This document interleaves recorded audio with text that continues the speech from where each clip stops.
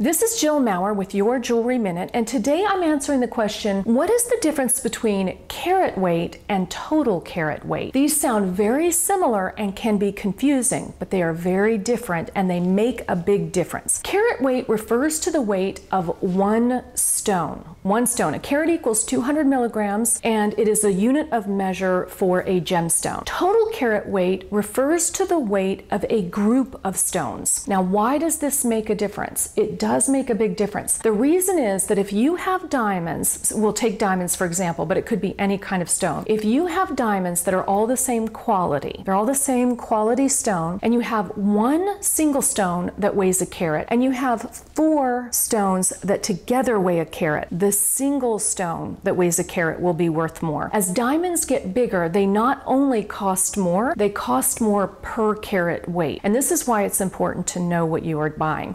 So if you have a diamond, if you're looking at a ring and say it has a big diamond in the middle and then it has some little diamonds on the side, if the person says to you, this is 1 carat total weight, you in your mind might be thinking that that center stone, that big stone, is a carat. That's not what they said. They said that the big stone and all of the little stones combined weigh a carat, and that makes a difference. So if somebody says that to you, this is 1 carat total weight, the question you want to ask is, well, how big is the center stone? You know, what is that size stone? Because you kind of want to know what you're getting, and that is one of the ways to do it. Another time that this makes a big difference is when you're buying earrings. Even in the simplest case, when you're buying 2 studs, 2 diamond studs, if somebody says to you, these are 1 carat total weight, that does not mean that they are 1 carat each. 1 carat each would mean that the earrings have 2 carats of total weight. Furthermore, it doesn't even mean, if they say it's 1 carat total weight, that doesn't even mean that each diamond is a half a carat. One could be 0.6 and one could be 0.4. And that matters because when you are pairing stones or matching stones, either if they're both in a ring or if they're both in earrings, you want them to be as similar as possible. Ideally, they would weigh the same and they would be the same quality. To take this even further, if you have a ring, say, that has a sapphire in the middle and then it has diamonds, those should be separated. They should tell you the carat weight of the sapphire and the total carat weight of the diamonds.